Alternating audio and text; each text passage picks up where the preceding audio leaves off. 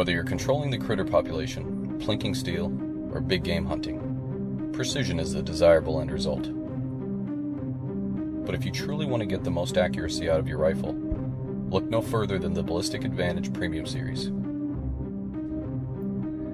This lineup covers 4 calibers here at BA, from 223 Wylde and 300 Blackout for the AR-15 to 308 Winchester and 6.5 Creedmoor for the AR-10.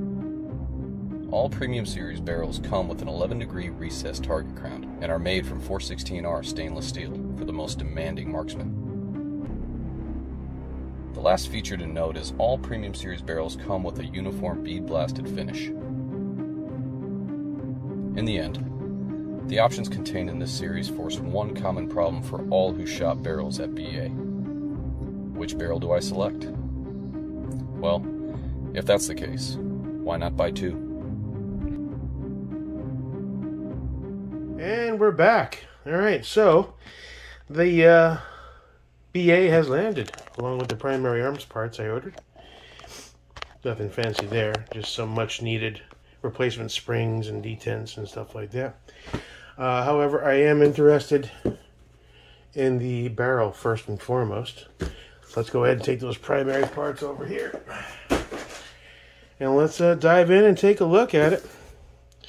See if we can get this camera to cooperate. I jimmy rigged the rig. It's now not falling on its own, but definitely going to have to address that at some point.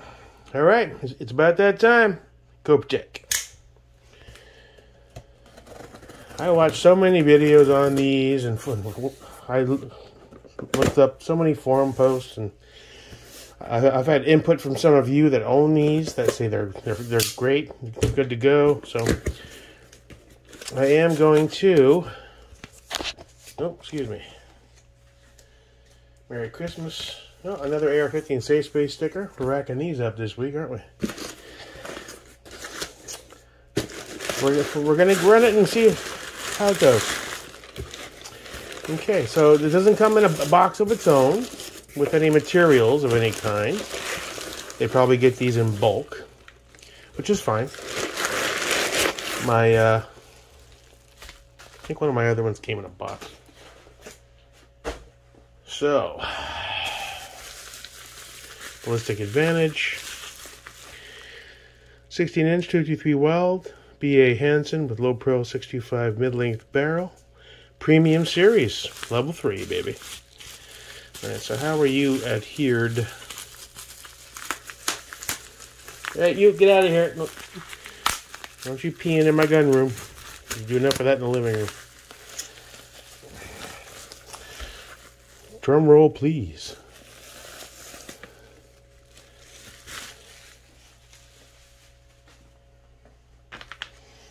Boy, that's light. That is really light compared to my son's Liberty barrels.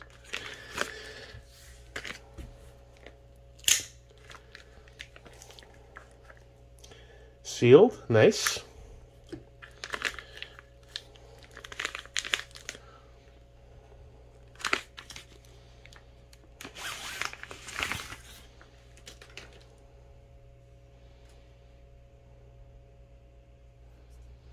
See if we can zoom in on the text here. Let me get that to focus at all. No? Not going to play nice?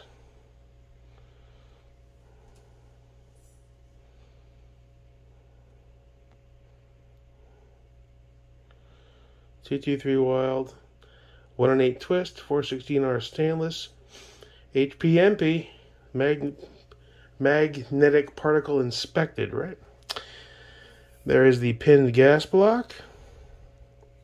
However, the pin still has to be installed, which is at the bottom of the bag.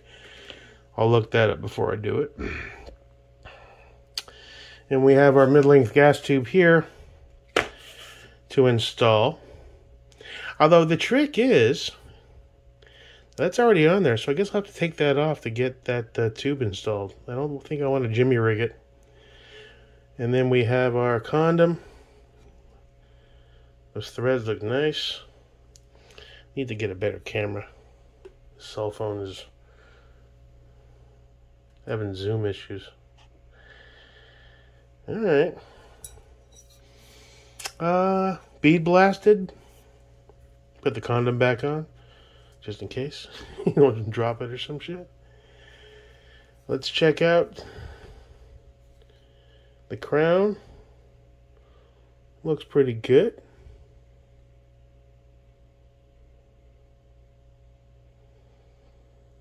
No, are those M4 feed ramps? I'm not sure. I forget if that's an issue or not.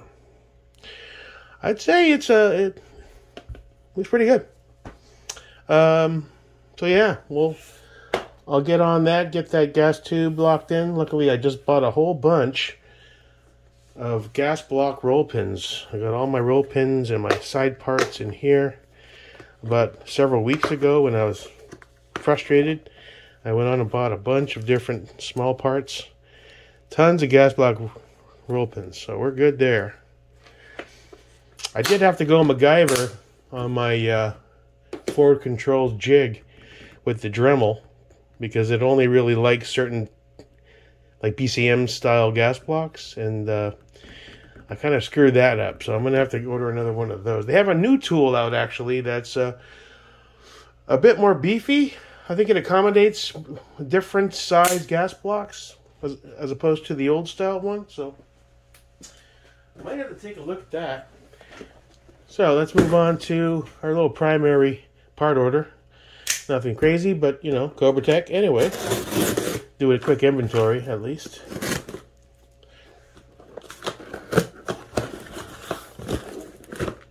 I gotta sharpen this Cobra Tech. It's not very sharp, I will say that.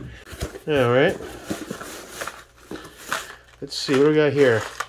Only oops kit I could find on Primary at the time that wasn't a $60 kit with the grip and everything was an Anderson for a few spare parts. But they're good for backups.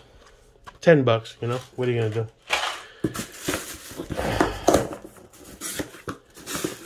Let's see. What is this? It's not food, Ozzy. Relax. Here's bags moving. You are... What are you? Alright, you are... springs. These are safety... detent springs, I believe. Does it say it on it?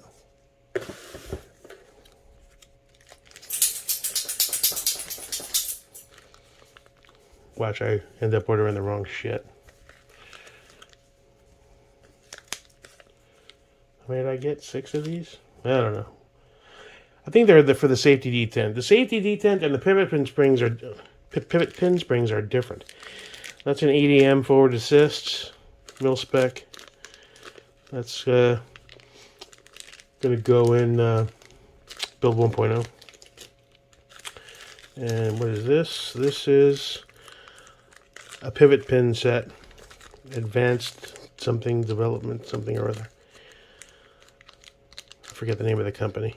Look decent. Alright, so we got that. Let's go ahead and file these off to the side for now. I have a thing in the garage that's got old tools and screws. I need to get something like that, or just repurpose that for all my small parts, because I'm starting to get a decent little collection of them, just to keep them organized. Not have bags all over the place. Easy to lose them. What else we got in here?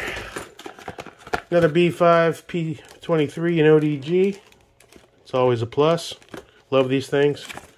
Love the angle, love the texture. We got forward controls, EMR, HC with the hidden. One of these bad boys is going to get those. I forget who needs one. Let's see. The Sons Geisley could use one. ADM already has one. Oh, the Geisley ODG doesn't have one. That's who's getting this one. What's this? This is an Expo Arms mil-spec generic buffer spring. Didn't want to break the bank this time around. That's for build 1.0, I believe. We've got a Geisley Maritime bolt catch, also for build 1.0. Needed a bolt catch, figured I'd spend a little extra, get something beefy, I can get my big fat mitts on. I like these. We got an Expo buffer, H2, also for build 1.0, I believe. Nothing fancy. And, oh, another EMR HC. So we got two. Cool. What is on? That's a forward control serrated. And he doesn't have a upgraded forward assist yet, so I think I'll leave that on there. One of these is for the Geisley, and the other one, ADM doesn't need it. Sun's Gray Man doesn't need it. This is the 13.7 that's got a Battle Arms development extended one. So that'll go on Sun's Geisley. So he's going to get one after all. He still needs some decent ambi safeties. I might get a set of those 10 Badger Condition 1s, or just another set of the Radian Brown or FTE, probably Brown, Talents. And that should round out my safeties. Will all be upgraded from mil spec, with the exception of build 1.0. He's still rocking a mil spec, but you know, choose your battles eventually. And that's it for the parts. Just a couple of thank yous. Thank you for your order. Yada yada yada. Grey Ghost Precision. And that's it for this arrival, which is a good one. It's a good one. I just realized I also got this a while back, and I haven't tested it. It's a universal speed loader for pistols for 9mm. 9mm and 40 cal. So I want to test that. I want to get my mags loaded. We're going to do that because we are heading to the range soon. I was at the dentist this morning at 8 a.m. My abscess came back with a vengeance. And I was in pain for 2 days. Last night I barely slept. And he bitched at me for not scheduling the deep cleans faster. He gave me stronger pills. He wouldn't give me pain pills, though. They don't give you pain pills for anything unless you have surgery now, because of all the junkies and all the abuse of that stuff. So, thanks, junkies. He did give me some stuff, though. It started kicking in, some stronger antibiotics, a steroid of some kind, and 600 milligram ibuprofen. I already feel 100% better. And I dropped the down payment on the $6,000+ dental bill. Paid him $3,500 for the first few procedures, deep cleans, extractions, and then I'm gonna have a couple of bridges, and then you got to pay the balance when that's almost done. So it sucks. It is what it is. My savings are completely gone, depleted. Any fancy more gun purchase stuff ain't happening anytime soon for a while, so this is it. But other than that, I will buy some ammo. That's about it, and head to the range. Like I said, I gave my word. I'm going to start going more. And yeah, so I guess we can do a quick little test fit. I mean, I want to take it in the other room, get it on there, get that barrel on properly. But let's, oh, we don't need that. We just need to pop these out. It's a Psionics BCG and ODG Radian Raptor. Just do a little test fit. See how that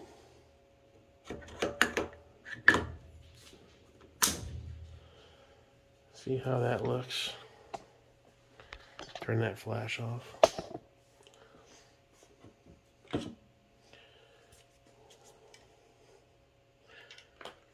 Let's get that condom off of there.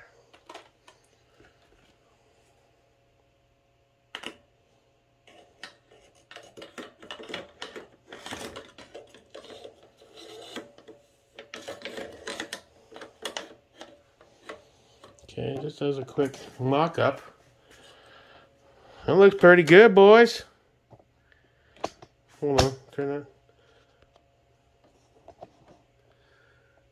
Pokes out a little. Oh, that looks good through the rail, doesn't it?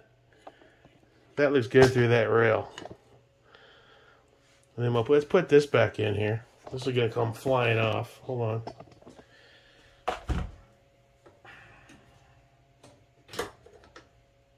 Careful, careful, careful.